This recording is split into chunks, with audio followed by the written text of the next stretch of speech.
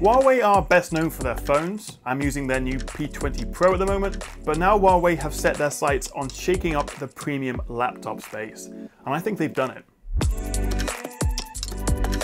So this is the new Huawei MateBook X Pro, a upgraded and slightly refined version of last year's MateBook X. And it's great to see another proper competitor to the likes of the Dell XPS, Microsoft Surface Book, and Apple MacBook Pro laptops. All those companies have had years to redesign and perfect their laptops.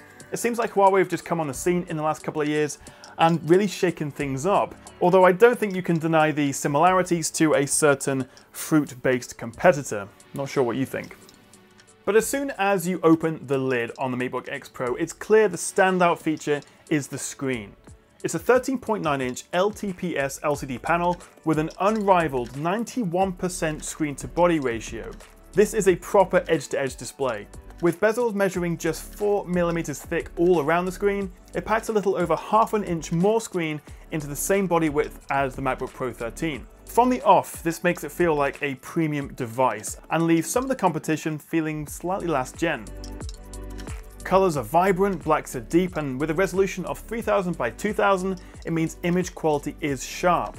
It's also a touchscreen, which is really nice to use, and there's very little screen wobble. Brightness goes up to an above average 450 nits, it's got excellent viewing angles, and can display 100% of the sRGB color gamut. Huawei have gone for a 3:2 aspect ratio screen, that's the same as the Microsoft Surface Books or the Apple MacBook Pros, which means it's not quite as wide, although I do like that for browsing the web or even playing games, but it does mean if you're watching, say, the Tech Chat videos on YouTube or streaming movies on Netflix, you will get letterboxing at the top and bottom of the video.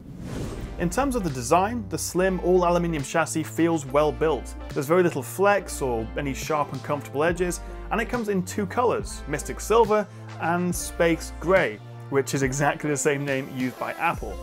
At 1.33 kilograms and with a thickness of 14.6 millimeters, it's almost an identical size and weight to the MacBook Pro 13.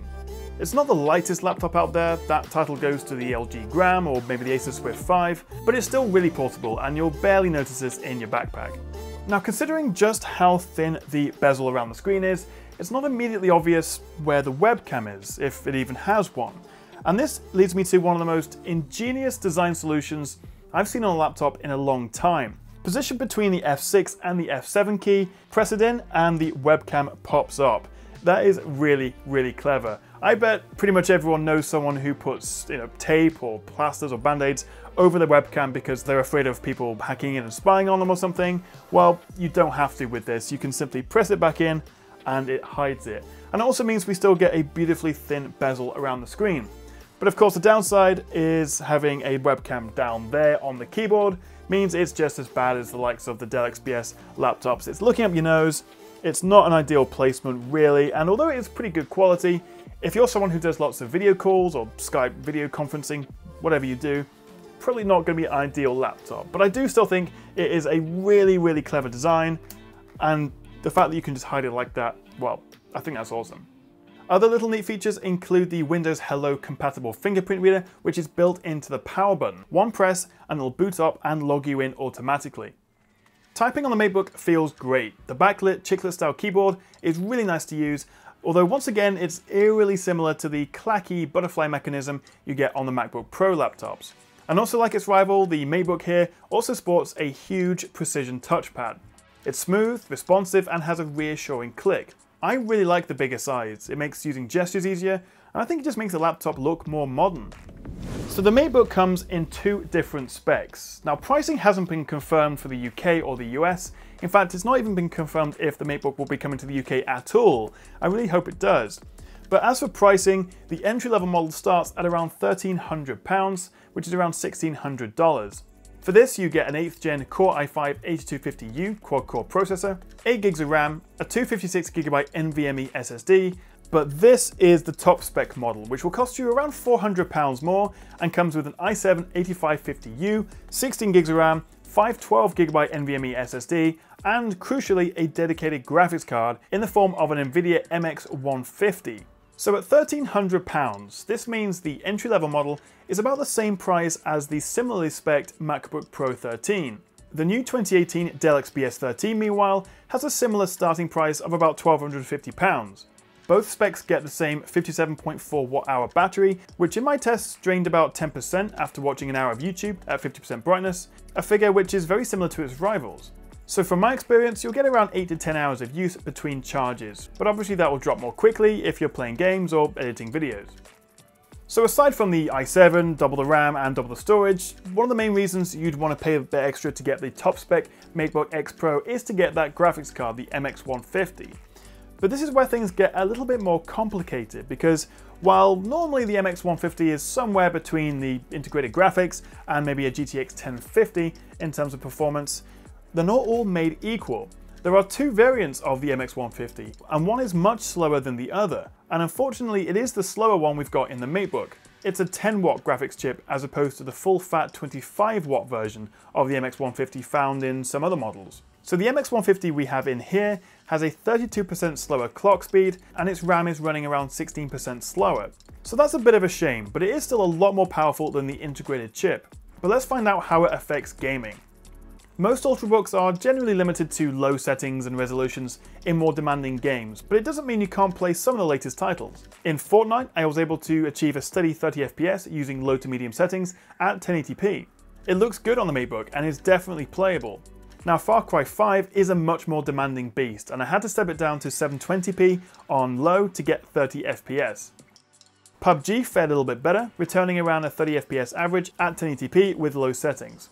So the MateBook X Pro isn't really meant for gaming, but it does also come with a Thunderbolt 3 USB-C port though, so you could always invest in a graphics dock. Now speakers and audio quality are areas I generally gloss over a little bit in laptop reviews because they're pretty much always terrible. But that's not the case here, and it's another example of the Huawei really surprising me. Under these two quite unassuming little speaker grills on the side of the laptop comes some of the best audio quality I've ever heard from a laptop. There's actually 4 speakers, 2 tweeters under the grills, and 2 subwoofers either side of the chassis. They're surprisingly loud and give a detailed sound with more bass than you'd expect. They're also Dolby Atmos tuned, which is meant to give something of a surround sound effect, but really it's the clarity and punchy sound that's the standout feature here. Fan noise is barely noticeable when idle or even under light load, but it can get a little bit noisy when doing more intensive tasks. I measured 35 dBs at load from where my head would be when sat in front of it, which is low, but because it's quite a harsh white noise from the fans, it can become a bit intrusive and does impact on the otherwise excellent audio when playing games or, say, editing 4K videos in particular. In terms of ports, we've got a 3.5mm headphone jack, a single USB 3, 2 USB-C ports, one of which is Thunderbolt 3 compatible, so you can hook up high-resolution monitors or external graphics docks. And of course, if your phone also uses Type-C, then you can get away with carrying just one charger for both. One mark against the Pro X though is the lack of an SD card reader, which is a little bit annoying for me as a video producer, but that might not be a big deal for you.